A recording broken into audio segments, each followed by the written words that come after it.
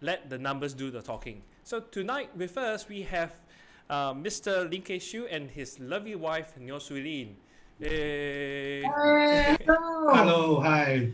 Yes. Thanks for having us, Terry. Yeah. Oh, most welcome. So today, what we're going to talk about would be uh, non-political. It is really on the issue of where on seeking a job, employment in the art industry, because seeking employment in the art industry is really probably the last thing nowadays parents would advise their kids to have.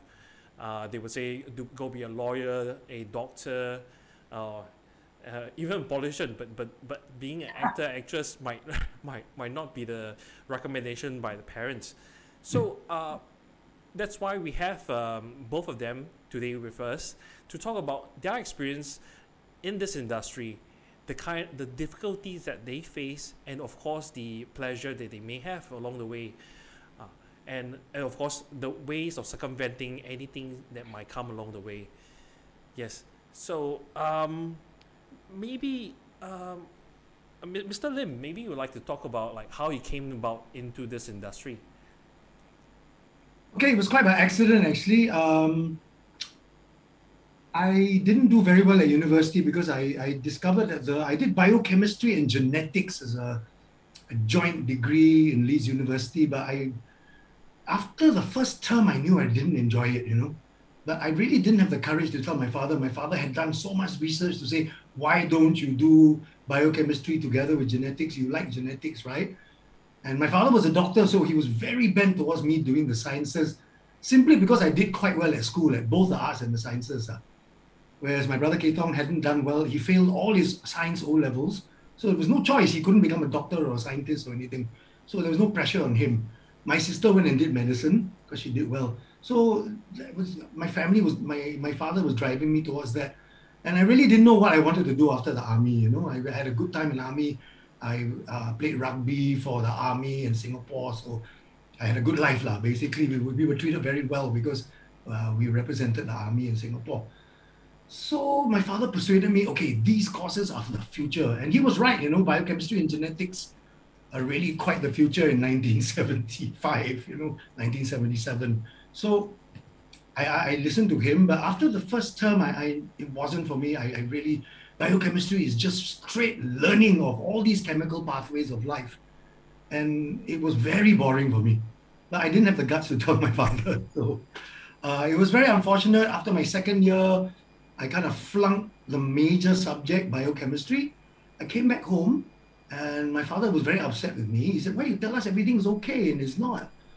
And I said, I'm sorry, Dad. Yeah, I didn't have the guts to tell you. And during that holiday, he died of a heart attack in front of me. So my mom came to my room and I had been drinking that night and, drinking alcohol. And my mom said, Dad's having a heart attack. Go and be with him. I'm going to call the heart doctor. And he was struggling to breathe. When I got in the bedroom, I felt his hand getting colder. I started crying. And he suddenly just went still and looked at me and said, don't cry. Please don't cry. And he died. So I was really, really screwed up. I kind of blamed myself for letting him down and also for not saving his life during that time. So I was a very heavy drinker at the time. I learned to drink a lot in England and in university in England.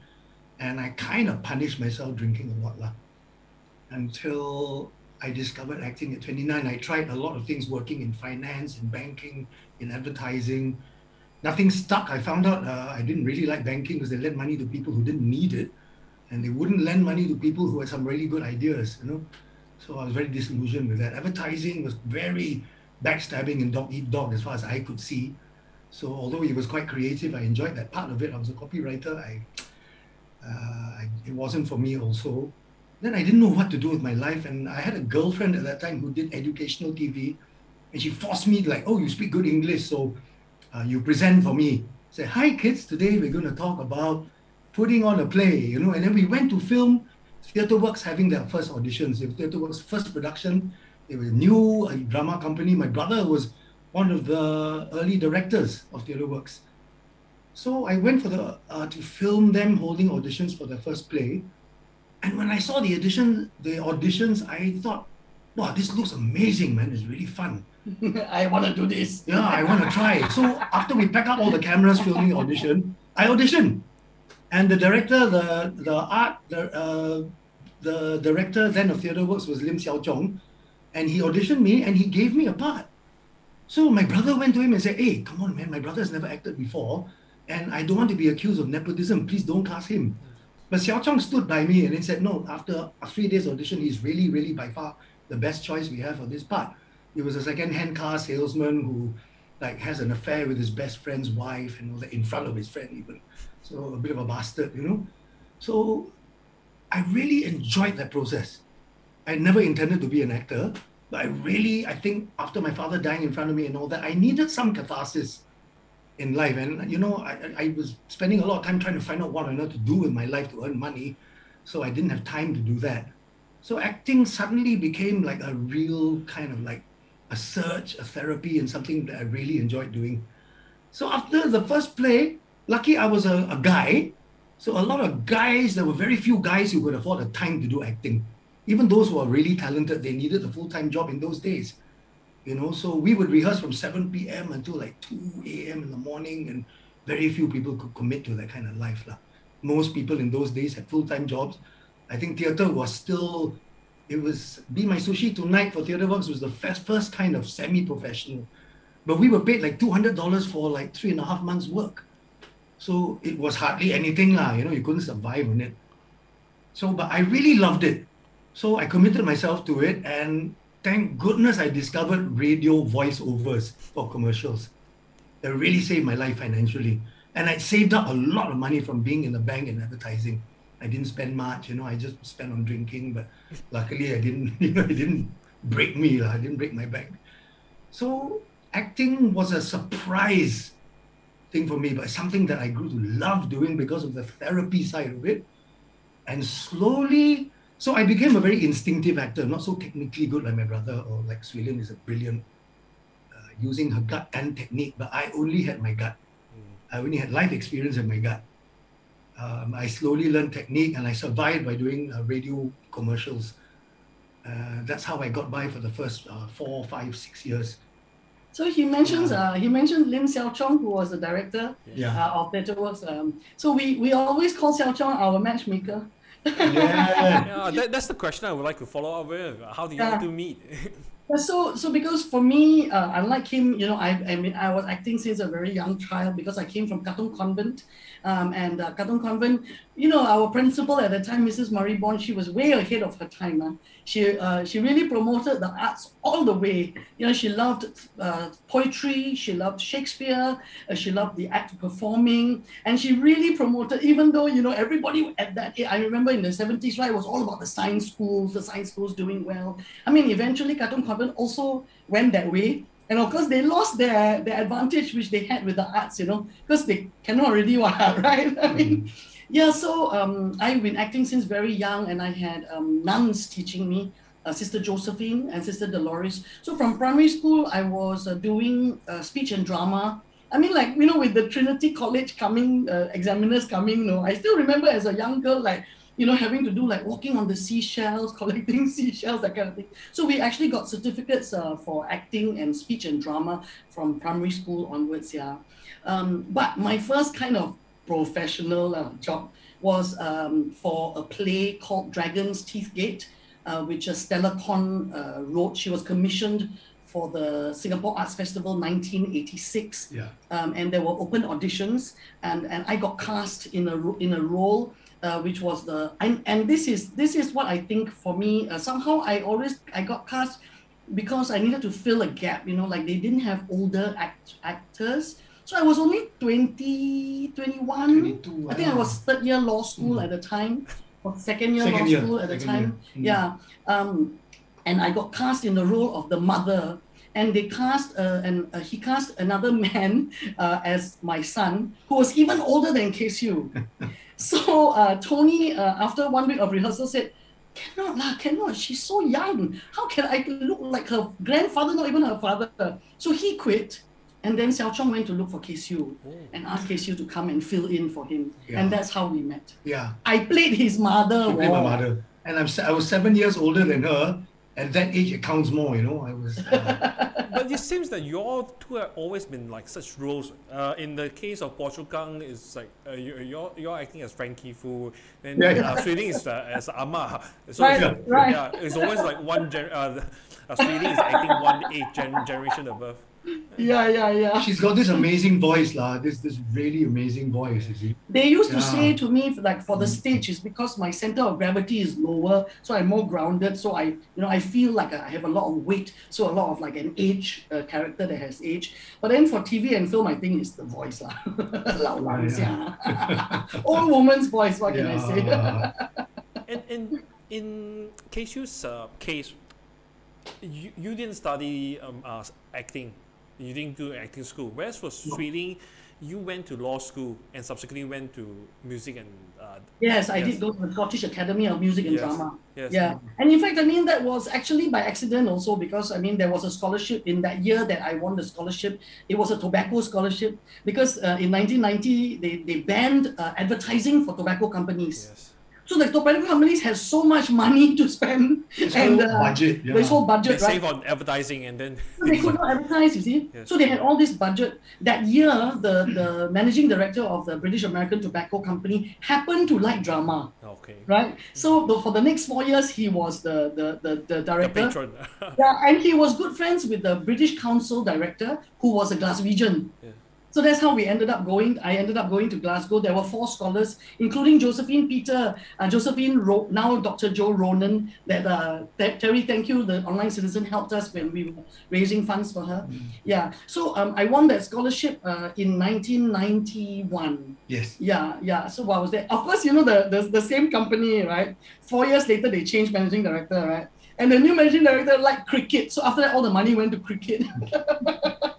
That's the way it works. That's the way it was. So it's just lucky, you know.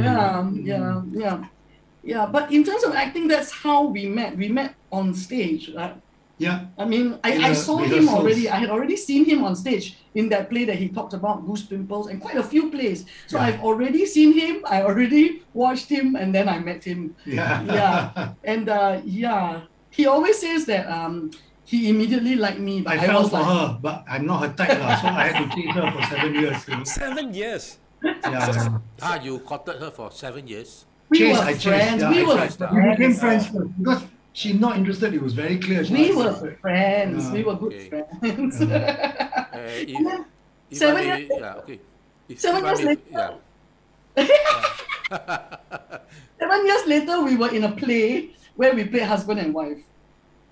So then, So was that the start? yeah. It was. It was. At Right. that day, we were workshopping how this couple started Fell in to love love. each other, Yes. fell in love. And I had always liked her anyway. Yes. So you put your real feelings into the act. Yeah, no? Yes. And I suppose Swee Lin felt that. Yeah, definitely. I mean, I Partly think, music saved my life also because I used to write a lot of songs for therapy also. Yes. And she liked the songs that I wrote. So that's true. So it was part of that what made her go like, oh, not so bad after all. Might help. If I may follow up on Terry's earlier question when he started Yeah. about how parents feel about the children going to the arts. Yeah. Yeah. You see, I analyze the starting salaries of the graduates every year, and almost invariably every year, the lower starting salaries there's always those from the arts or the music faculties. So do you have any advice for, people who want to, get into the arts community? I think if you're really committed to it and you know this is what you want to do, you will find a way. I found different avenues that were like radio voiceovers and slightly connected but not totally connected. I think times are better now than they were when we started because the theatre industry anyway, was very semi-professional when we started and salaries were much lower. Although they're not very high now, I think there is some funding, partly the NAC and partly private companies too. And so theatre companies can survive. They have to work really hard and it's still an issue as to whether they can. They have to plan very well and keep their fingers crossed and do a lot of fundraising on the side also. the actors now, there's LaSalle. There was LaSalle when Swee Lin was around also when I started, but That wasn't the same thing. it wasn't the same. Yeah. There wasn't so much of an industry then. So it is still tough, but I think if you are really, for me, I also felt, this is what I want to do personally, but I also started learning that we were making commentaries on our own society, our own people. And that was very valuable. We were making connections that way with our audience to say, I think Singapore's a bit like this, don't you? And that was quite magical to have an audience. When an audience recognizes what you're playing and what you're talking about, that recognition can be quite magic. You can feel it in the house, especially in live theatre. I have to say the two of us were involved. We were lucky to be involved in like Army Days, the first Army Days on stage. Yeah. I tell you the feeling in the house, right, on the night that we opened. So before we started, we were all a bit like, is this funny or not? I played Ah Hui, right? The Ah Hui or Liana? Ah Hui. Yeah. My father, mother sell fishball noodles, that kind of and we were like, is it really funny? But my goodness, the feeling in the theatre, the first time they heard their own, our own vernacular, not everybody just talking really well, like the way I grew up, I watched the Stage Club all the time, and I loved it, I lapped it all up. Yeah. But suddenly you see, wow, they talk like that on It's on our stage. own people, yeah. They got la, got one la only, why would they go crazy? Yeah, and we had to be careful because there was a certain kind of ban on Singlish even, in the early days.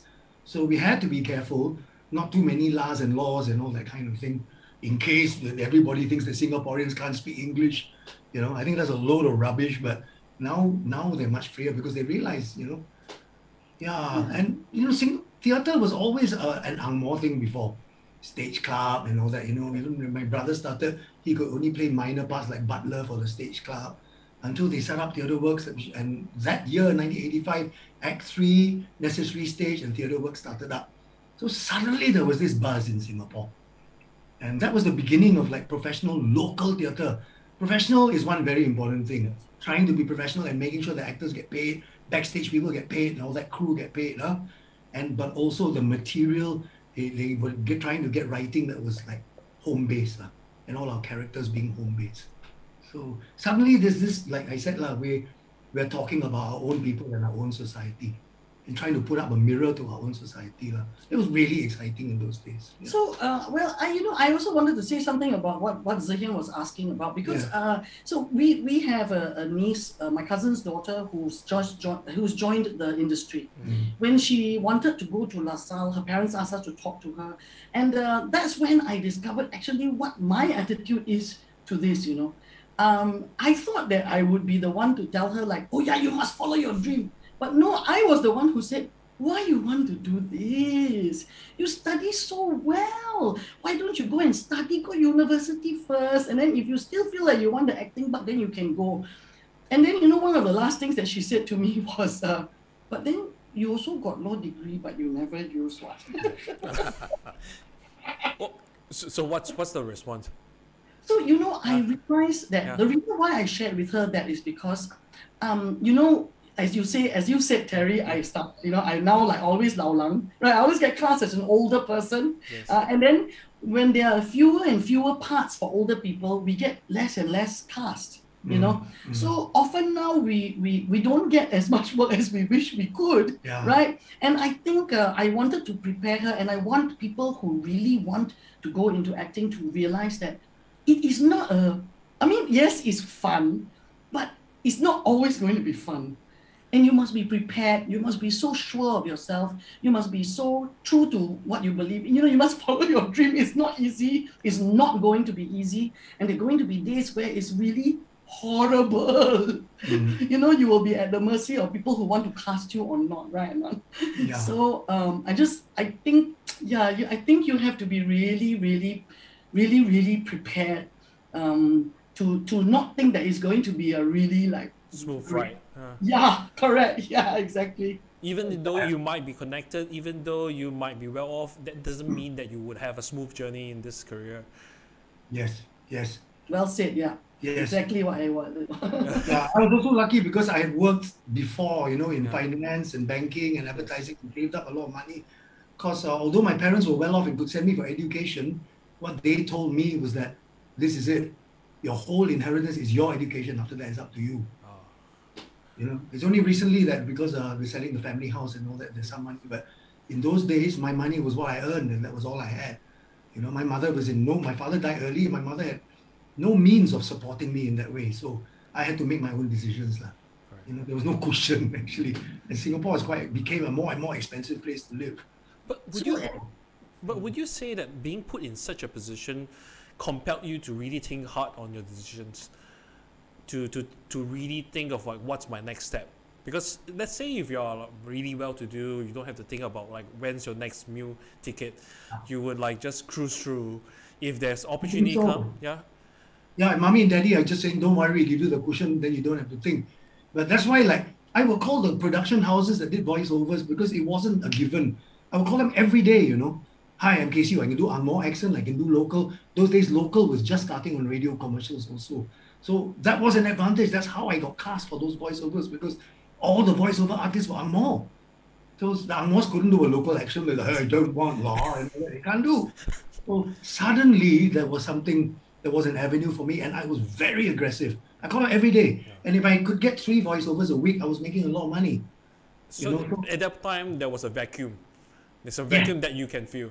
Of Singaporeans, no Singaporeans doing, yes, you're right. And you could cover both sides, isn't it? The Angmo accent and I was educated in England, then I did NS, right? So NS brought me back to Singapore and grounded me in Singapore also. So I was grateful for NS in that way, you know, also, yeah.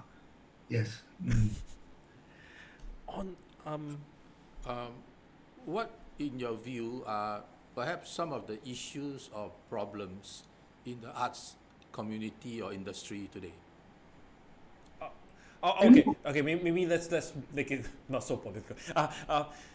What kind of difficulties would you say would be artists or artists face in going to this industry? Putting money aside, what kind of difficulties is it the so-called exposure?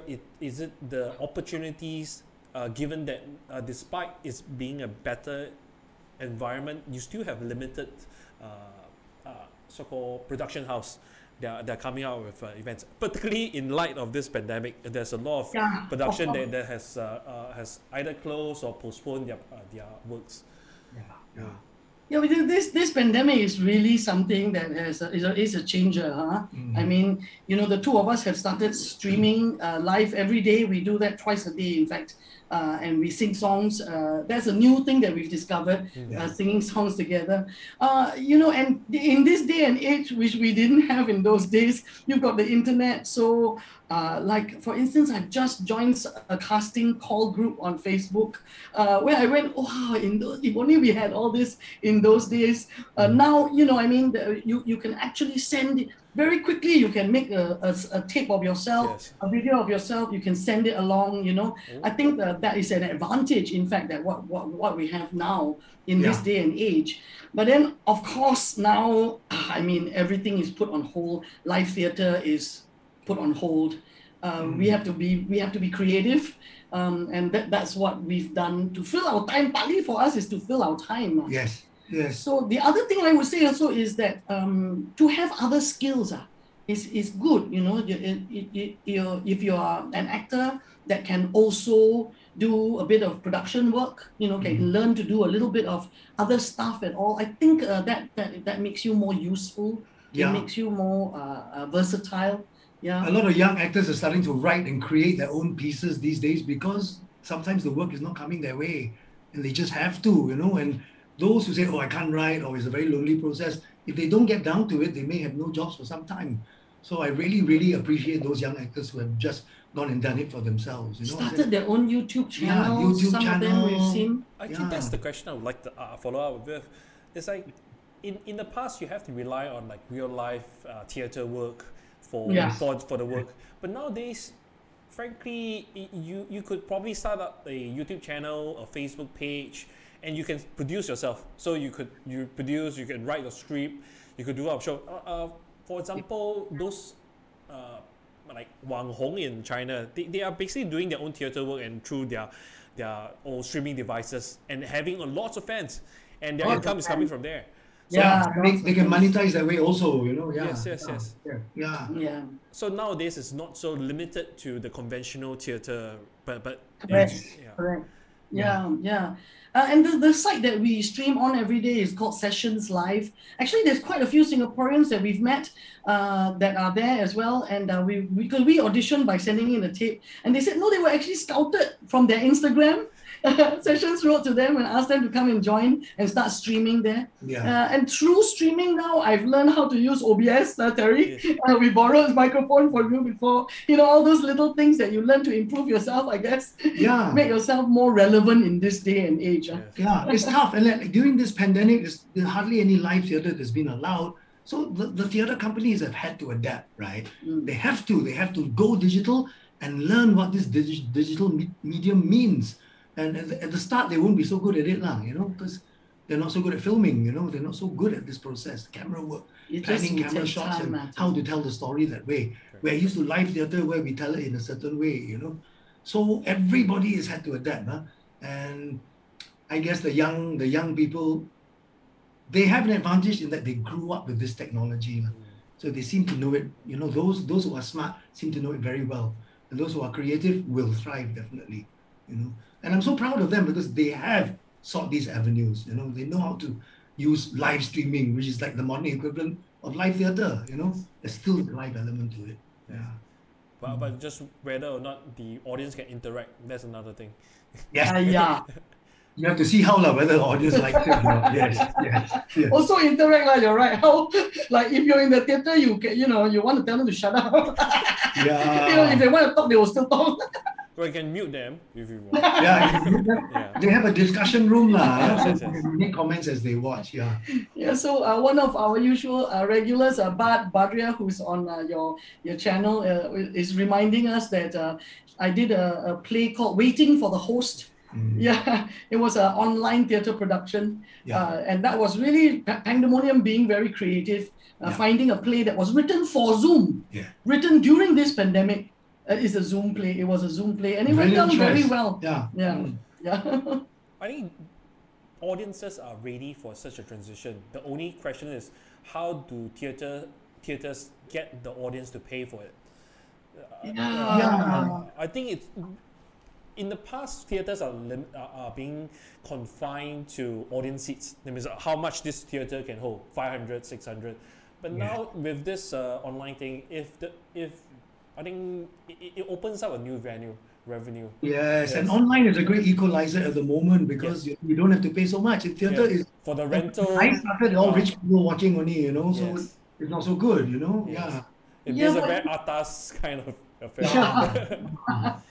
But there is you know, there will and there is beginning to, and I think he's still continuing this, what they call online fatigue. You know, there's nothing that can replace the feeling of being in a space, in a theater, you know, with 100 or 200 other people watching something live being performed to you. There's nothing that can replace that. If I be a visionary, I would say maybe one day we'll be watching the theater through VR glasses. Then that would probably replace that experience. That would be amazing. Because currently it's very hard to find parity with the live and the virtual, because you're looking through a screen and and you can't see the other participants. So let's say in the future VR, you can see who is sitting by your side, so-called sitting by your side. And they react. Yes. And I think probably another thing will be people don't have the posh events to wear their gowns anymore. Right. Take the red carpet, go red carpet treatment, take all this champagne, stuff. It doesn't have to be that high-flying social event at all. Since we're here, on this topic of interaction, there's someone asking. I think it would be directed to like both of you all. By playing different roles, right? How does it affect you psychologically? Is it that's a good question. Would playing a particular role affect you like in person, or can you like divide this character persona from yourself? Yeah, no, yeah. I mean, that's a very good question because as you get more kind of good at what you do, I think you are able to separate.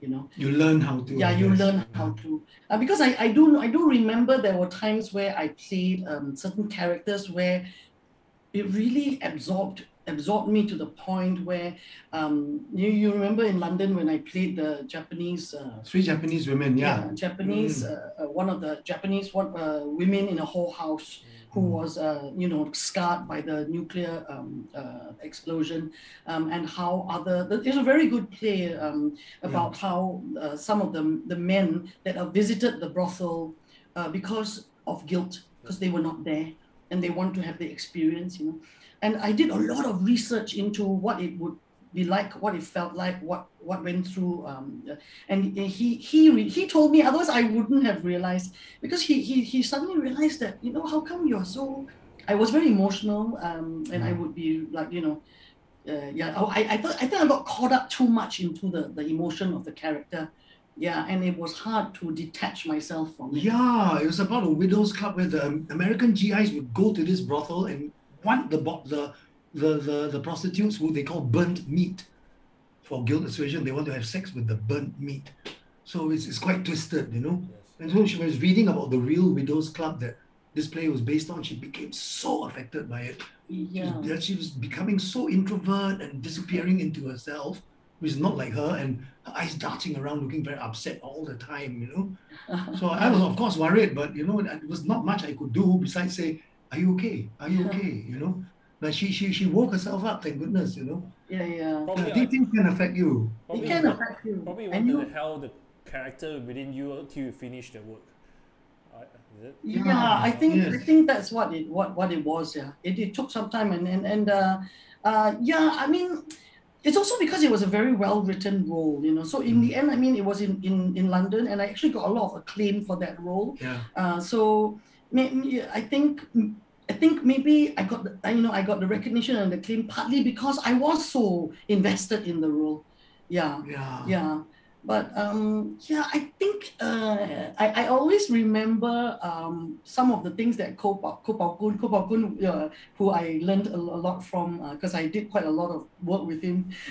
Ko Pao Kun said, there's such a thing called acting, and then you go like, oh yeah. Because when we were starting to act, like Yes. the thing called method acting was very popular. So it's like you disappear in the role, you make yourself that role, and Immerse it's yourself so- in yeah. that's one way of doing it. There's so many ways, or you can use a combination of ways. But for us personally, I think we found as actors who've been acting for so long, you have to learn how to let go of that role, and even compartmentalize as you're doing it. So there's a reality to it that you can find when you're doing the work, but somehow you have to be able to let it go on a daily basis and on a long-term basis.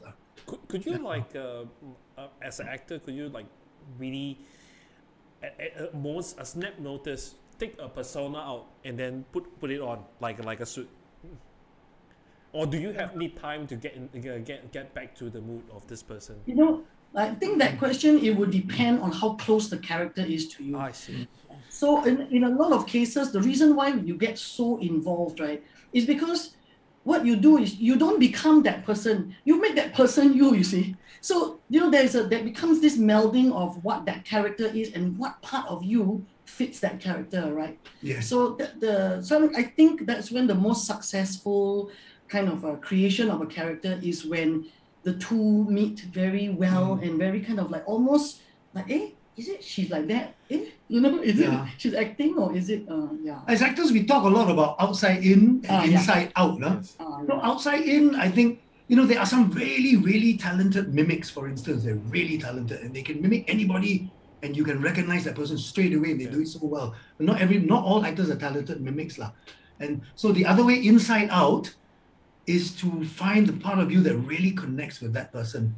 And I call it an act of compassion in a way, but you really got to connect.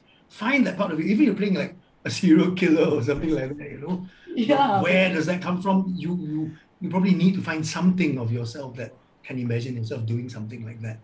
That's where empathy comes in. You need to understand this person Yes. why this person takes certain actions. Yeah. Yeah. And I guess the most successful actors are those who can combine both techniques, outside in and inside out, Yeah. Yeah. Since you mentioned Lovely. Ko Pao Kun, Yes. do you think you will miss the substation? Yeah. Yeah. Very much, of course. It was a beautiful space. Yeah. Yeah. It's sad. That it became so cast aside like that when it was such an important space. It's been happening over a period of years that the substation itself and the value of the place for artists to work, and was diminishing slowly, and the commercial music side of the attachment to that space was taking over from the art that was actually happening within the space. So it was happening. It's no surprise. But arts bodies, they also have their own agenda as to what they want to do and what they want this whole thing to be about. Not necessarily the same meeting point with artists. It's a pity, but it's done, right? So, yeah. But We'll wait and see. We still value what the substation was all about, appreciate everything that Pao Kun did to set up that space, and all those people who ran it and participated in it. It was amazing. So many people were influenced by it in its heyday. Yeah. So would you say it was crucial in the development of Singapore's art space? Oh yes, definitely. I mean, like, how many people remember, the things that you went to in the substation? What space is there that is like what the substation was? Yeah. That whole sense of that little black box where so much important work, theater, music, that gallery, there was so much history in that building. Yeah, and it wasn't commercial, so you could go and try out things, you try and make people aware of certain things, all sorts of agendas like that, right? To expose, to see, show what you're interested in, and you don't have to succeed necessarily financially or invest so much money or try and seek so much investment also. It's very important for artists, And that's art. Yeah, that's art. And that's art. Yeah, correct. I love that. Yeah. Hey, so far the discussion very serious. Maybe it's time for you guys to sing a song for us. No, wait. Before you sing song, right? We have to go back to the theme of this topic. So I'm cutting into this. I think Swee Lin, you'll be able to see this in a while through the live stream. Okay, so we have to stay true to this session's theme, which is let the numbers do the talking. So in this case, we are referring to a report that was done by Sunday Times. Sunday Times, right? By Straits Times. So they had this write up and listed artists as the top of the top 5 non-essential jobs in Singapore. So what's your take on this, really? And in case yes. Okay, obviously, because we are artists also, we were quite affronted by that article, and it made me wonder. First thing I wonder is how were the questions posed, because there's always a bias in the way you can always influence your pollsters, your people who are answering your poll, how to answer just by the way you phrase the question. So that was very interesting for me. I was initially emotionally quite affronted by that. Yeah, come on, man. This is and I was thinking things like this is a propaganda rag, so I'm not going to take it seriously anyway. And I've been feeling that way more and more over the years about the Straits Times, and we see it's no longer relevant, is it? Their own figures show us they're not relevant anymore. Partly because of the internet, but partly because also they are propagandists. Yeah. So I think I was okay about it eventually when I thought about it to go. They don't matter so much anymore anyway. We woke up that day and then we know we did, because we don't buy the Straits Times. I don't know who does, but we people who have pets. Yeah, people who have pets. A lot of glass to clean. Yeah, a lot of glass to clean.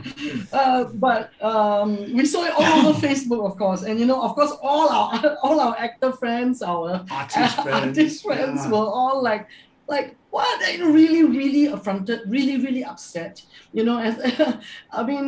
I think you shared with us one of our friends, Rishi Rudrani, who he said he made a whole list of things. Okay, if this is non-essential, the first thing I want you all to do now is when you all go home, cancel your Netflix, cancel your Spotify. I mean, because these are all artists that are providing you with these things that you do every single day, every day. They give meaning to life. Yeah. Yes. Yes. And in the pandemic time, in hindsight, it's a really stupid thing to talk about because it is what we're keeping people sane. at this time. Yes. So it backfired on them totally, I think so. I was expecting politician to be the top of the list. Yes. Actually, when I saw that, the first thought that came to my mind is perhaps some people may need to watch the Dead Poets Society, Yes, a beautiful movie. Yeah, well said. And yes, Captain, my captain. Captain, my captain. It's the thing that keeps us, on topic. It keeps us thinking what is relevant, what isn't. Art can do that with us, it can affect your soul. So there's some spiritual kind of enlightenment to it, But there's so many aspects to art that to simplify it down to a kind of Monetary. whole like that is very superficial anyway, Yes. It really doesn't matter. Well, it got people talking, so that in That's a way good. it was good. I mean, we were doing our stream, and that day I just told him, forget it, just have a good laugh anyway. It's the Straits Times after all. And then what we did was the two of us did our stream that day. I went to look for beret because, of course, according to them, all artists wear beret. And we have a French moustache, That's how superficial they were depicting an artist in the first place. They were stereotyping artists in the first place. How many times has the Straits Times interviewed you guys?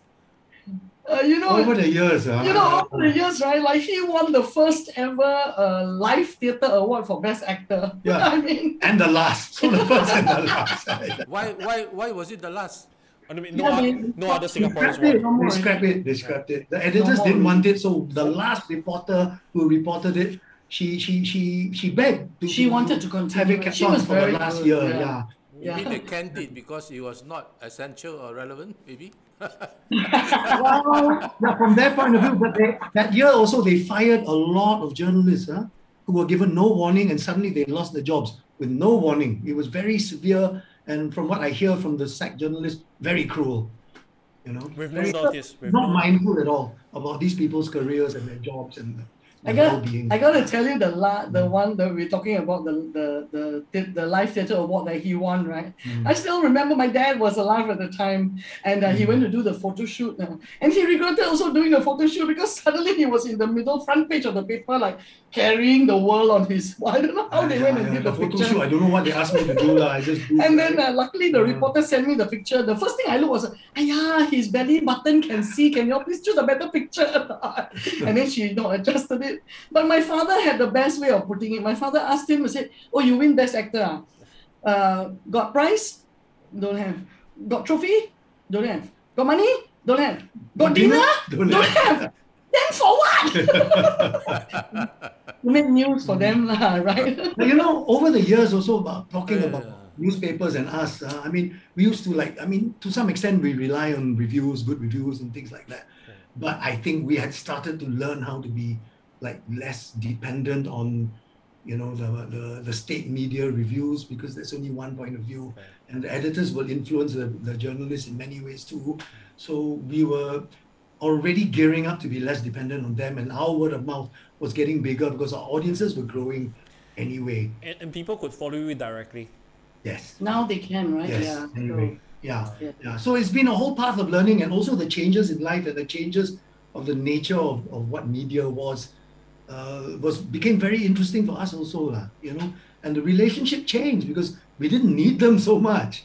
And then they knew it earlier than us, but we also started to know it, So it didn't really matter how this one opinion of the propagandist rag would say, It's okay. Yeah. I would like to ask for Kay Siu, right? How can you talk about experience getting hooked up with all those Hollywood movies? That, like example, the one that had Jordan Fat co-starring with Jordan Fat. Oh yeah. And because I don't see not much local actors having such opportunities. Like to you, is like, was it dropping it in front of you like from the sky, or did you have to do something? Very lucky lah. I think when you get cast out of in the Western kind of Hollywood medium, it's luck. You know, to us, they view us as being partly the same. Anyway, us East Asian actors, you know, one is pretty much like the other to them. So it just depends what the director's looking for. We didn't know that at the time, you know. We were like, oh, they cast us because we're good actors, and you know, we might, you know, get deluded into thinking that way, or there may be an element of truth to it, but it's not the only story about it, you know. So I think we were lucky. We went for cattle call, which means everybody is asked to go. Then we got singled out for second callback, which is a lot of luck, whether they notice your face or not, or whether you're too nervous and you screw it up or whatever. You know, there's so many things that can happen. So we were both very lucky. You know, we'd been working in England before we came back, and then working in a bigger industry. I feel that we had learned a lot, and we had learned how to audition and how to look confident even if you're not feeling it, and how to give eye contact to the people that you are hoping to work with and work for. You know, so to be human about it and not just be nervous and, oh, I hope I get it, I hope I do well, you know, to learn certain techniques lah. To have the air, I suppose. They teach us a lot of these things, yeah. So when we came back to Singapore, like Anna and the King, we had already done a few like movies and got cast, you know, and so what we were doing seemed to work. So we were lucky also, I think, that they noticed us lah. Amongst all these East Asian actors that they were looking at, you know, like to them no difference, we all look alike, you know. So it's a lot of luck.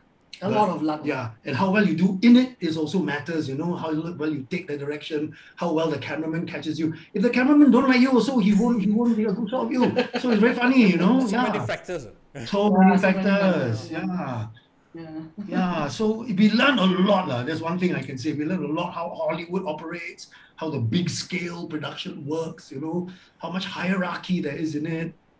You know, the amount of times filming in Malaysia, these American guys go, hey, do you speak English? And you feel like going, I speak better English than you, what are you talking about, you know?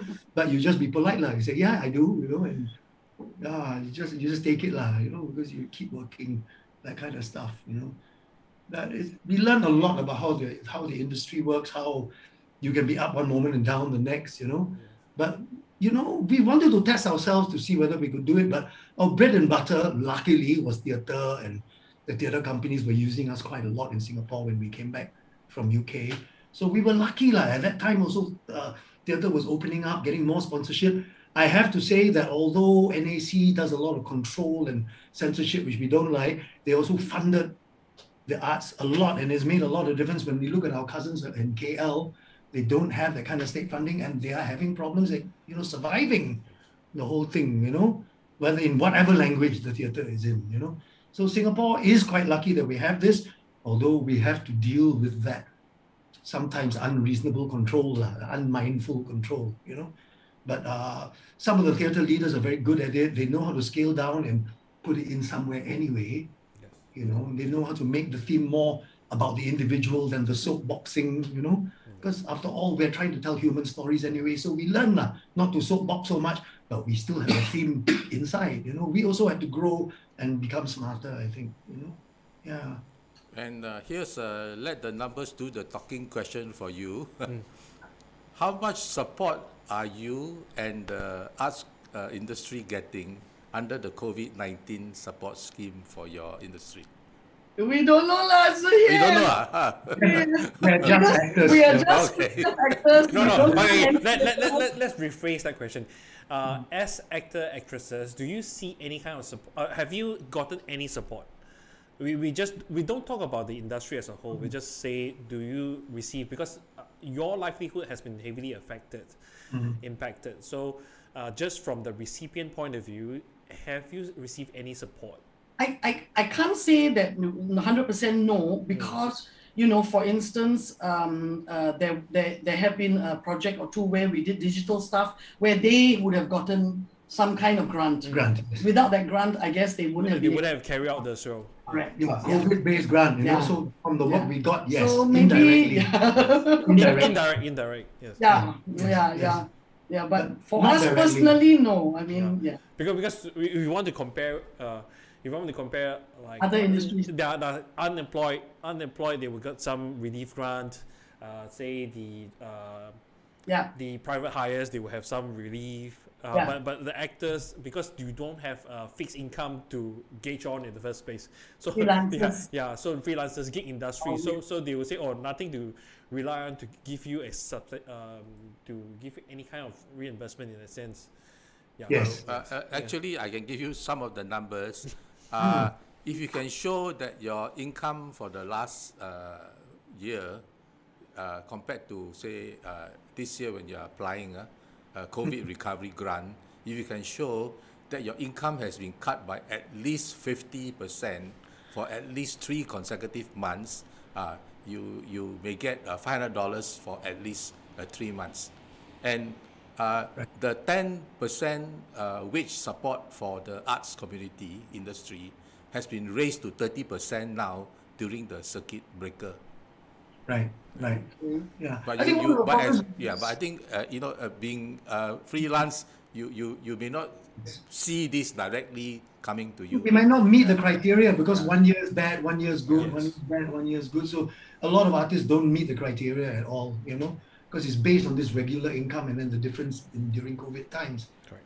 So it's difficult lah. It's very difficult for freelance artists. We have quite a few actor friends, making chili, baking cookies. Yes, we've had to turn to also. turn to We do other streaming. ways We get a little bit of money for our streaming, Restream. which really helps. It really helps, And the two of us have always we live simply, and we are not in need. So there's no need for us to apply for any of those grants lah. Yeah. But we really our hearts go out to all our other non-essential friends. The young artists, Especially the I young feel for ones. them. Yeah. They've had no time to garner any savings yet, Yeah. so they're still living very hand to mouth. It's really tough for them, Yeah. So I wish that the authorities would think of that, the younger artists, to help them out without so much unmanageable criteria, that is doesn't take into account what their life is really about. So on this point, what kind of advice would you give to aspiring artists on pursuing this line, especially in Singapore, when the cost of living is so high? Like be frugal, save, or take this as a part-time thing part-time venture before we go into full-time, or it's hard. Yeah, it's very hard. I think be as flexible as possible within the art itself. Be as flexible as possible. Always, be frugal, because it's not what our life is about. Our life is not about being famous and spending a lot and getting rich. It's about the art itself. It's about the communion with others, trying to get this art done, and being faithful to that. That's the main thing, The rest, the survival, be as flexible as possible. Learn how to write for advertising if you have that kind of creativity, Learn how to survive. In something that's connected or something that you're good at. There might be something that you're good at that's completely different. Some actors are really good at engineering, man, or fixing cars or something like that. And, use it, keep your skills so that you have to be flexible as an artist, I think. Yeah. There's also the other part of being a freelancer is because when you don't have work, you really don't have work, right? So it's not like you have to wake up every day and go to the office, right? So you've got to find something for yourself to do, whether it be like for us, streaming, or even something simple like you wake up every day and you go for a walk, something that gives you some kind of discipline that keeps you going. Otherwise, So we saw a funny Facebook status the other day. Gosh, I forget. Did I brush my teeth today? And then another actor said that in the comment, if I don't go out, do I need to brush my teeth? I mean, that's kind of the basic stuff.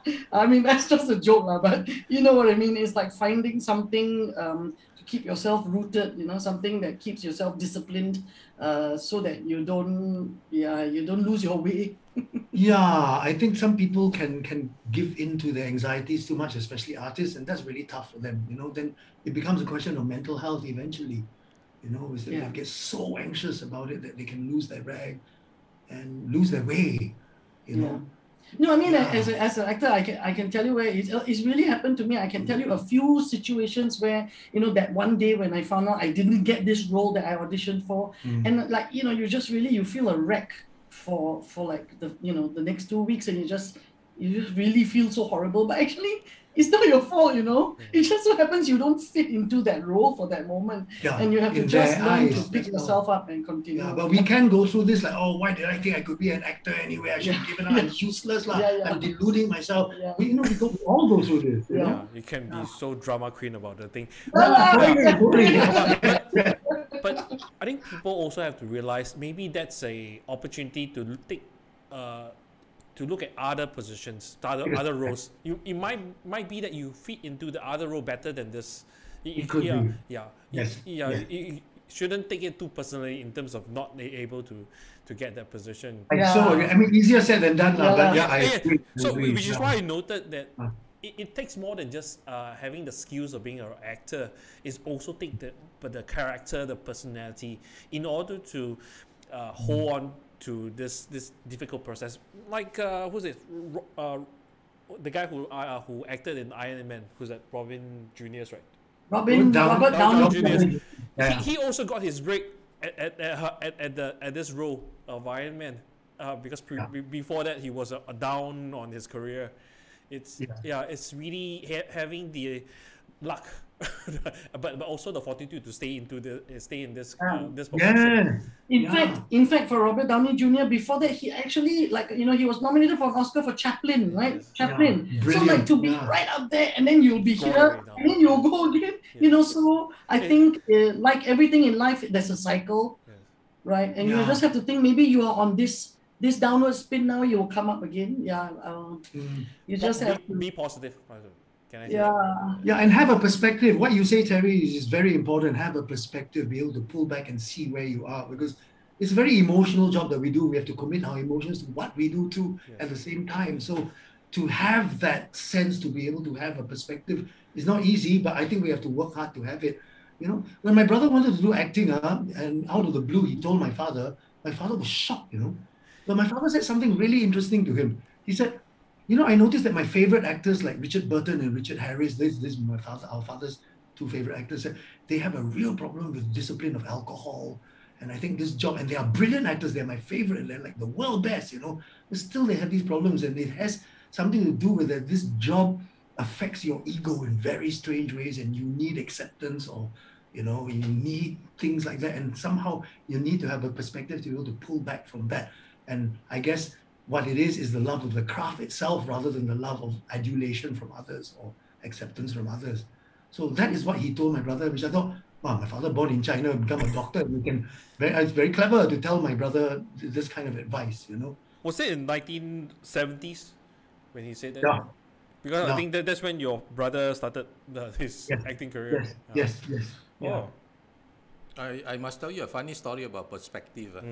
10 10 years ago, I was a talk show host for a Chinese radio show every Tuesday morning. I had this caller who called, this is a live show, right? And the guy says, oh, you know, I'm an actor and I'm hardly making ends meet. And everybody, my parents, my friends, my girlfriend, everybody tells me to quit and go get a proper job. So, you know, it's one of those, funny shows, talk about money. So he says, you have any advice for me, you know? And of course, I don't exactly remember what went on, what I said to him, or what the rest of the callers, what suggestions they gave.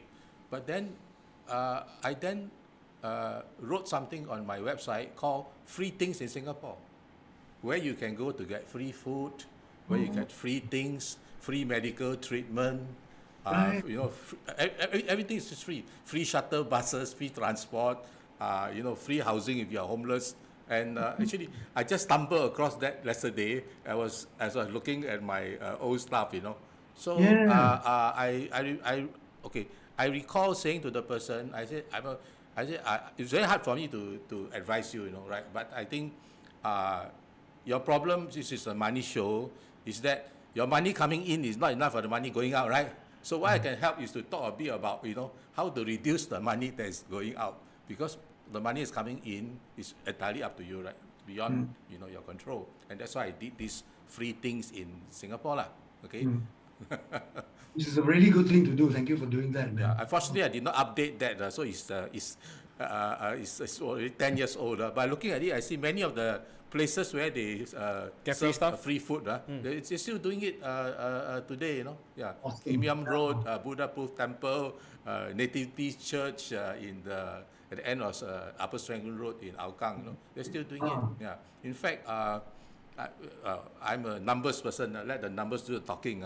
I think at its peak, some 30 or 50,000 people were getting free food from all these places every day. You know, but now under COVID, they can't dine in. I believe that the takeaway schemes are still ongoing. Yes. On this point, right? In terms of material and spending, to your two knowledge, has there been actresses that have really done well in Singapore, and those people who are really down? Because we are not talking about like having like a lifestyle that's on average. We have people really on the like and the high income status because of their acting career, and have there been any that really gone low down because they haven't got any luck in their career? Yeah, I guess, yeah. I don't think when it comes to Yes. Singapore, we can talk. I don't believe that any actor is talking in the scale that you're talking up. Yes. Yeah, you know what There I isn't mean. that kind of money around. I think even like if you're talking about like the top TV actors, I think a lot of the money that they make is from Advertising. Yeah, you know, go cut ribbons or endorsements. endorsements, you know, or doing outside stuff, you know. Yeah. So I mean, it's not like easy money come out. It's really, you know, I mean, things that they actually go like I believe the MediaCorp actresses and actors are basically is in the same situation where they have contract with MediaCorp. They don't earn much from the basic salary. They earn from the endorsement. They earn from the dinner and dance. Yeah. I think And the so, station we don't acts know as for their sure. agents too and takes quite a big cut as well, you know. Yes. So they can't earn that much, you know, at the end of the day. Yeah. So for us performers, I think there's hardly anybody in that category. I can't think of anybody actually. Yeah, it's You all know? yeah. Yeah. Perhaps in the music industry, there may be some people who are starting to do well, some people who went to Taiwan and did quite well for a while. Because there's a huge music industry in Taiwan, but we can't talk about that now. Now it's China. Now it's Or China, exactly. Yeah. Our market is just and too they don't need small. us in China, they have their own already. So And of course, you know, the two of us are both English speaking, mostly English speaking only. Yeah, So we are like limited. Our market is like that only. Yeah. It was great to be involved in a little bit, to have our hopes up and all that, but I think we're more real about it now. You know, we didn't get cast in Crazy Rich Asians, but a lot of our fellow actors did, and we're very happy for them. Yes. You know, they get some exposure, some Singapore actors at last. It's about Singapore, so thank goodness America was smart enough to come and cast here. So at least some of us. I still think it would be more appropriate to cast Crazy Rich Asian in Indonesia. Because there are real Crazy Rich Asians there. Yes. Go shopping, take the helicopter. Yes. That's a good point. So on this realization that basically we don't have actresses really living the high life. Mm-hmm. So it's really people chasing the passion to understand that if your end goal is to be rich, famous, is probably not the best motivation that you or best goal. It may not be the right job for you, and it may not be the right job anyway. Because we kind of think that most good actors come from the approach where there is passion for the actual work itself. You know, the philosophy of the work and the work itself. So if they're in an industry, a bigger industry that they can rise and become so rich and famous, good for them lah, you know. But most of us who are quite good at it are not in it for those reasons anyway. You know, there's more of a passion for actually depicting well what this humanity we're playing is about and what the theme is about and how it exposes our society in the movie lah, or the play. Clearly, looking at your background as in all those gigs that you took up in the early days, all those are not for money. Or it's not for fame. It's really about passion. Yeah. Yes. Definitely. We've been lucky. We've been able to survive. I think that's already an achievement. Yeah, it also, also partly, your star burns very brightly. If let's say you are the young ingenue, your star will burn brightly only for as long as you are young. Yeah. So they say the character actors are the ones that work forever. So hopefully our time will come around again. I always say when I finally reach the age of that ama or whatever that they all think I am, maybe I will get more work. No need to go for so much makeup. So how old are you guys now? So I'm in my 50s. And I'm 65. I'm mid 60s. Oh, so you are 51 and you are 60. Thank you. 65. Yes. Yeah. But also Terry, please. Oh no! I think you should carry on. I wanted to ask you whether are you ready to play a song. So I was going to tell you, I was going to mention you. I mean, I just wanted to mention, kind of like the things that you see around us. So this is our streaming room where we do streaming every day on Sessions Live. We used to do it on Facebook, Instagram. 5 p.m. right? 5 p.m. and 11 a.m. twice a day we do it. And you can see around us, like for instance, our Neokalelims poster, which was made by my nieces. They made it because 2 years ago, Pink Dot, the two of us wanted to do our live stream in our toilet. We used to do it in our bathroom. Like the picture I sent you with our beret and for Pink Dot. And now Pink Dot is about to come on again. That is on June the 12th, and we will be involved in the concert for that. You can see posters around us are all from our work in the past. These two are from Square Moon. That's right. And then back there also some posters of him. And then we always have 1987 with us because we got to know. I got to know Teo So Lang because I played her in a play. This is how we are blessed to be able to do work that speaks true, to put up a mirror to our society. And we learned about 1987, I learned about her through playing her. And the song that we want to sing for you is actually a song. Originally, the song is from an English choral group called Chumba Wumba. The song is called The Digger's Song. We never heard of the song, but Cheng Swan-ze, who was also one of the 22 that were detained without trial back in 1987, she wrote the lyrics for us, and it says all the things that we want to talk about for Singaporeans. The song is called Oh Singaporeans, and we've added one verse, which Badria Begum, who's watching us now, helped us to write the LGBT verse this week for this month for Pink Dot. Yes. So shall we? Shall we sing for you? Yes, Yes, please. we are all dying to Okay. hear So one you. of the things I wanted to say to you is also that, of course, we try to not to be too militant or too strident. Yeah. Because to us it's important, and this we learned from Teo So Lang also. She always says, if you want to be an activist, right, be fun lah, make it fun, then people will join you. You know what I mean? Right. Yeah, it's only a song lah. Things about having fun lah. So that's what we do every day. It's about having fun.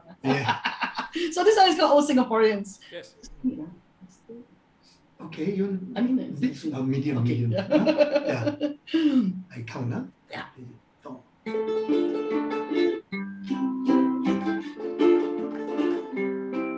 Oh, Singaporeans, stand up now, stand up now. Singaporeans, stand up now. We should now begin a better life to win. Transparency we need. Cut down all the greed. Stand up now, people. We need better jobs. Stand up now, stand up now. We need better jobs. Stand up now. This is our refrain. Policies must change. Time to heed our call. We need better jobs for all. Stand up now, people all. Affordable HDB. Stand up now, stand up now. Affordable HDB. Stand up now. Housing is our right. Don't give up the fight. High prices that are set have kept us all in debt. Stand up now, people all. Talk about CPF. Stand up now, stand up now. Let's talk about CPF. Stand up now. Since the laws came in, they brook no questioning. Why don't they take heed? So many of us in need. Stand up now, people all. LGBT rights, stand up now, stand up now. For LGBT rights, stand up now. Repeal 377A, it's okay to be gay. Why discriminate? Choose love instead of hate. Stand up now, people all. Oh, Singaporeans, stand up now, stand up now. Singaporeans, stand up now. You must all be bold, your rights to uphold. Fight for what is fair, our wealth should be shared. Stand up now, people all. Never on bended knees. Stand up now, stand up now. Never on bended knees. Stand up now. The future's in your hand. Time to make a stand. For your children's sake, a choice you need to make. Vote for change, people all. Stand up now, Singapore.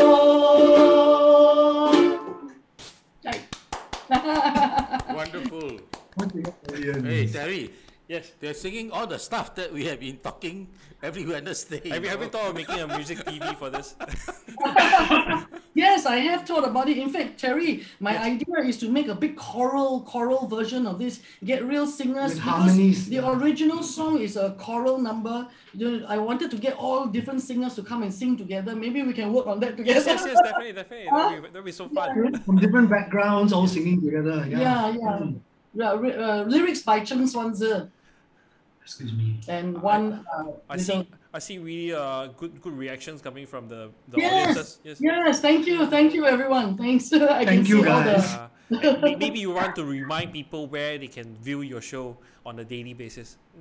Oh, yeah, thank you very much. Thanks for saying that. It's sessionslive.com/the Lims. Let me just type it in. You can type it in the comments so people will know. Yeah, thank you so much. Thank you so much, Terry, for that. Thank you, Terry. I'm doing this every day, so I know how.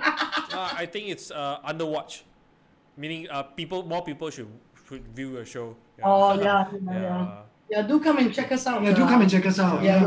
You can come and request for songs. You can. And people don't realize that you take the effort to acknowledge everyone coming in to view your show.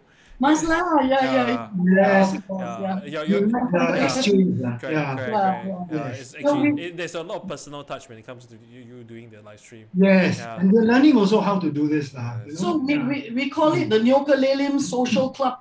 Yeah, that's what our stream every day is. You have your friends, relatives like tuning in.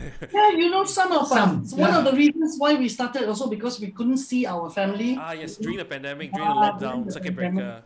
Yeah, that's right. Yeah. No, it was lovely, Yeah. Her family and then my GGM also watching. Started off as a family gathering. Yes, I know, yeah. But then we got a few people who really kind of like locked into what we were doing. They liked it. Yeah. So they started to come really regularly, which was the beginning of, it was fantastic. Yeah. I think Yes. it's also because nowadays you don't have much radio shows that you find connected to. So in a way, since you're doing it daily, it replaces their like daily fix. It's true. What you say is true. Like Radio Fusion. They could Radio Fusion. They could like turn it on, go and prepare dinner, and listen to what you're saying. Yes. And many have become our friends already, which is case of online friends becoming your real friends. Yes, yes, That's very yes. new for me. And when the circuit breaker ends, sorry, oh, not the circuit breaker, the phase 1.5 ends, you could like probably organize gatherings, Weekend meetup, meet the fan session. Yeah. exactly. It'll be amazing. Yeah, we're really hoping that will Yes, happen. we hope. Yeah, we've met quite a few of them because before the pandemic, we managed to do a crazy Christmas concert, you know. But then since then, we gotta. It's been hard. It's been hard for people to meet up. Yeah, it's nice for us. We came up with this. Like somebody said to me, "Wow, you're very good at you reinvented yourselves." But we are called the Neo-Ukulelims because I'm Neo Swee Lin. Yes. I'm Lim Kay Siu. With our ukuleles, we are the Neo-Ukulelims. When you start up, we did see you started performing with ukuleles. But when you started using these musical instruments? Oh, not long ago. Not long ago, isn't it? Yeah. No, not that long ago. Yeah. Yeah, we started like I could always play music. So, He can always play, but I started to learn from YouTube. I learned how to play from YouTube. Yeah. So then that's when we started. And just playing songs together was the fun thing. It wasn't for show or for anybody else to see. Yeah. It was just for the It was just for us. new dimension in our relationship. It was just for fun. Yeah. Would you also recommend like for active aging? Like learning, picking up a musical instrument. Yes, It's definitely. fantastic. Yeah. Music's Music's got a lot of patterns, it's very good for the thinking. Also. Yeah. And it raises your spirits. Yes. You're really singing is raising your spirits. For me, I always love singing. One of the reasons why I picked up the instrument is because, you like to sing, but not many people like to hear you sing. Then once you learn to play, nobody can stop you already. Yeah. And because we sing every day, we're getting better at it. It's just the practice of it. Yeah, we can see some of our regulars are coming onto your stream. So Clydine from Arizona. Yeah. As well as Badria, and everyone else. Thank you for the comments. Hey guys, yeah. Richard from Bravo. Thank you guys. Thanks, Thanks Terry for having us. No worries. Thank you so much for coming out today. But before we go, maybe we'd like to talk about the recent campaign that you did. Which one? The recent campaign that you did for. Oh yes. Yes, thank you, Terry. Thank you so much. Dr. Jo Ronan, actually, she had her PhD thesis stolen by her lecturer. Basically, that's what the story is. Yes. And she's taking her university to court. And I tell you, it's not easy. It's not an easy thing. Fighting against a university because they have all the big guns. You guys, we equate it a little bit, when what has happened to you. I think it would be easier to equate to what Jin Tan. Yes. Yeah. With NUS. Yes. Yes. But so Jo Ronan is taking up a case against her. So originally, when she complained to the school, they said, no, there's no merit in her claim. So there was an independent body outside who came in, did an assessment and said there is some merit to her claim. So then the school then had another investigation and found themselves innocent. But they made the lecturer do some edits to his book. So it's like, if you say that there is no plagiarism, then how come he's editing his book, right? Yeah. So that's what now she's at the stage where she's going through a judicial review, and they are kind of pressurizing her to say that they've got a lot of QCs, and they want to take costs from her, So I think as an individual, her spirit was very low. It's very scary fighting. And do you keep fighting because is it a losing battle? And do you still keep fighting? So from all the way from here, we decided that we would help her. So that's why we did singing for justice for Jo Ronan. Yes, and also the crowdfunding issue. We had just seen some of it in Singapore. To go, oh, this is starting to work in Singapore, and the common man, the man in the street, is willing to give their money for a cause that they think, of the big fish bullying the small fish. Okay, I'll help the small fish if it looks unjust to me. Yes.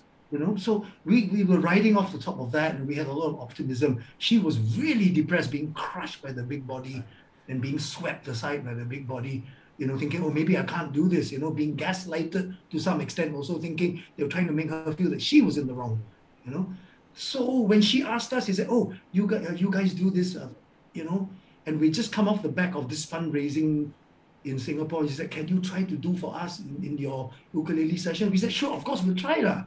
You know, and it ended up to be like reasonably successful. I think she managed to raise quite a bit on her own by doing the appeal by herself, but this certainly helped a little bit, and it definitely helped to lift her spirits a bit, you know. Yes. So we're very happy to be a part of Yes, it. especially to feel that you're not alone in this battle.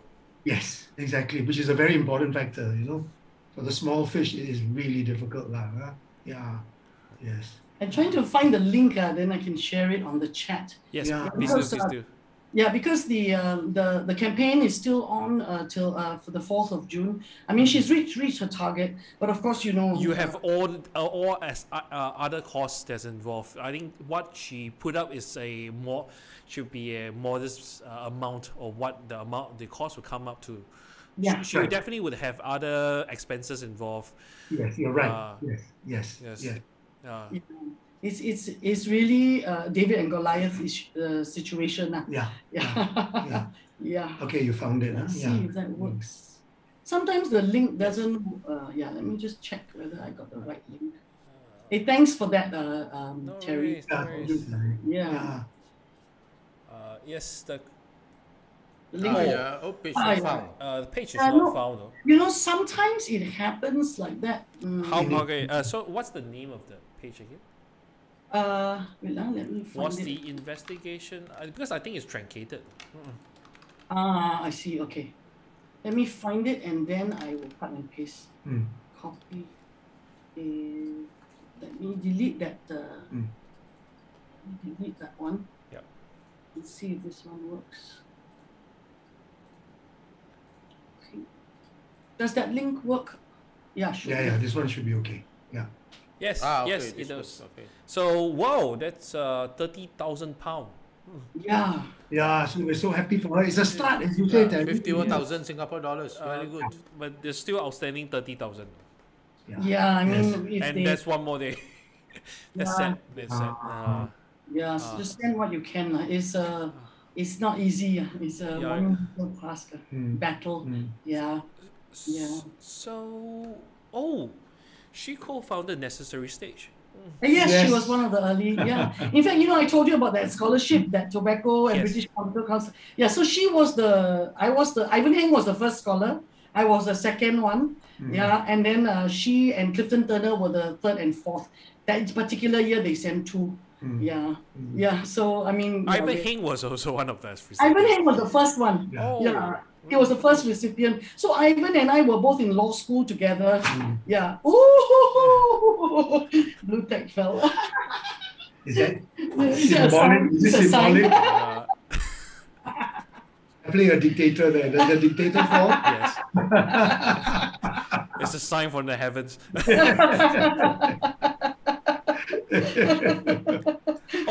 Sorry. I noticed that the Swee Lin only have the YouTube doesn't have the link. So let me grab the link and throw it.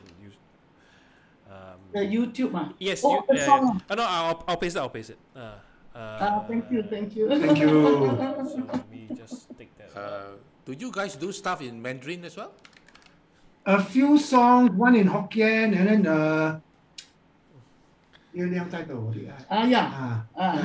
yeah, she sing. My Mandarin is hopeless. Also, you have a Hokkien song also that you can sing for And us. then there's one Hokkien song. Want to that she hear? Want to sings. hear? I tell my come Sally. How, Terry, got time? Yeah, You we have have time. We have time. We have time, Okay, Terry. So over to you. Sing us your Hokkien song now. Okay, come we sing, huh? Okay. It's from the movie Hai Ki Sin Law. So the movie is to date the one and only ever feature film in Penang Hokkien.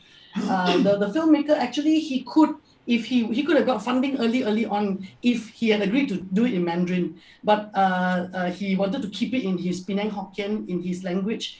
And then you know what the irony is? It came to Singapore, they dubbed it into Mandarin. Because of the Mandarin quota thing in Singapore. Yeah. Back then, I think nowadays after 2015, the G2015. Yeah. We remember at that point when they started to leave all censorship on. Yeah. They started to have the CPF song sung in Hokkien. Yeah. They know they have to appeal to that. I think it was Golden Village itself who wanted it in Mandarin because they think there's no market lah. So they used the Taiwanese dubbed version. the Mandarin version. So, but it did come to Singapore in the Chinese festival, in all the Chinese film festivals. It stayed in Hokkien. Yeah. So the film and just the song is also an ode to his mother. To say "Kam Sia Li," "Kam Sia Li" literally means thank you. Just means thank you. And the filmmaker wanted to thank his mother for bringing her to the cinema, when he was a child, and that's why he's a filmmaker today. The mother, of course, went to the cinema to escape her troubles and her woes, which he didn't know until he was grown up. So we also did a little English. The song is sung by Zhao Chuan, who's quite a famous Taiwanese singer. The song is written by two Malaysian couple, but our version is the only version that you will get to hear. You can come to sessions to hear it with an English verse tagged on it for our international audience to understand a little bit of the. Of course, translation doesn't really work. So doesn't reflect the feelings. Yeah, correct. And we've also attached a song called "Blue Skies" to it, which is it's an Irving Berlin song. It features in the movie as well. Yeah. Okay, so 感謝你。感謝你。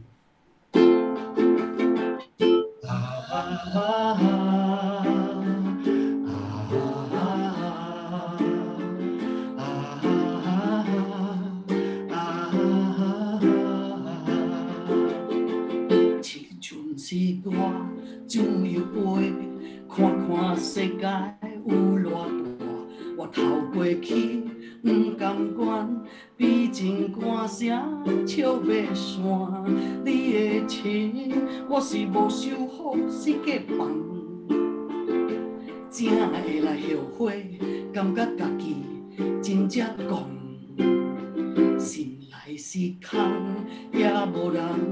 希望有人来作伴，出来温暖的双手，轻轻艰困向前行。风雨大，嘛只是经过有缘无变卦。你会听，阮是知影为着啥？若想起你的爱，为君牺牲这呢多。千面忘记讲心内，我感谢你。若想起咱的歌，甜蜜感慨的心声，幸福平凡正是正常的意义。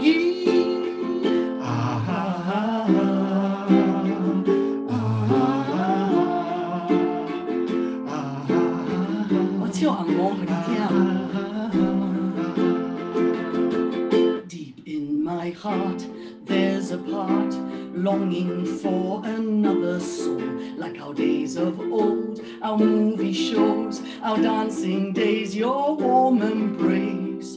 Through the storm, you always gave us shelter from the rain. Only now, I see courage in your pain. When I think of your love, 1,000 words are not enough. You drowned your soul to keep us whole. Oh, now I see your loneliness, your emptiness. How I wish I could redress. Now I guess my happiness can set you free. When I think of your life, all the ways you sacrificed, you drowned your soul to keep us whole. 我感谢你 my loneliness, my emptiness. How I wish I could redress. I set you free, Mama. You mean the world to me. Blue skies smiling at me. Nothing but blue skies do I see. Bluebirds singing a song. Nothing but bluebirds all day long. Never saw the sun shining so bright. Never saw things going so right. Noticing the days hurrying by. When you're in love, my how they fly. Those blue days, all of them gone. Nothing but blue skies